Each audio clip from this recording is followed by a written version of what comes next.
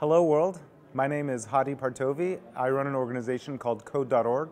We're best known for our Hour of Code campaign, something we launched for the first time last year in 2013. And in the last 3 months, the Hour of Code has already reached 30 million students, showing that computer science is something that is applicable and something that anybody can learn.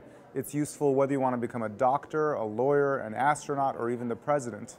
And those of you who are learning it in CS50 today, you're learning things like how to write a for loop, a repeat loop, an if-then statement, or how to program your own functions. These are concepts that anybody can learn and are fundamental to how all of computing around us works. I myself was a CS50 TF when I first went to Harvard, so it's exciting for me to record this video for you all.